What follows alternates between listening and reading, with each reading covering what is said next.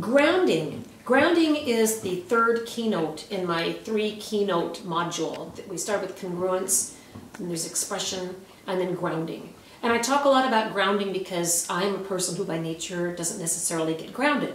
So think of it this way. You're in a situation, you're working with a band member, or you're working with a business associate, or even a friend, and a communication occurs, and you're not liking what comes out of that communication.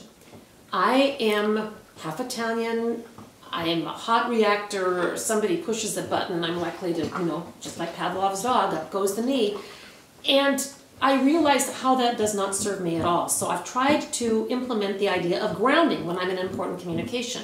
If I'm going into a communication that might be nerve-wracking, maybe it has to do with money, maybe it has to do with a business project. I try to ground myself and say, what is the end result I want? What kind of preparation do I need to do? How am I going to present? And how do I think that person's going to hear it? Because again, I'm seeking to understand as well as be understood. If I've been on the receiving end of a communication or been in something that's been unpleasant, I will try to ground myself before responding. Doesn't always work. I don't always do it right, but when I do, it's better. I had an episode where I was dealing with someone and they got very angry with me. And I didn't understand what I'd done. I didn't think I'd done anything. And I was upset. I wanted to be indignant. I wanted to be self-righteous. I wanted to just tell them where to go. But then I stopped and thought, what do I want out of this situation? What I needed was to keep the business relationship working. What I needed was to finish the project I was working on.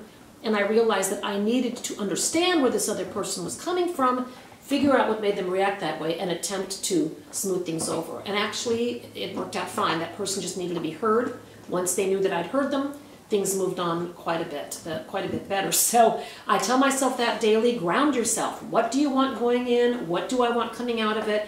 And do I want to be right? Do I want to just vent my anger? Or do I really want to achieve a result? If I want to achieve a result and I ground myself, I'm going to have a much better chance of doing that. Grounding. And that is the third of those keynotes, C, E, and G.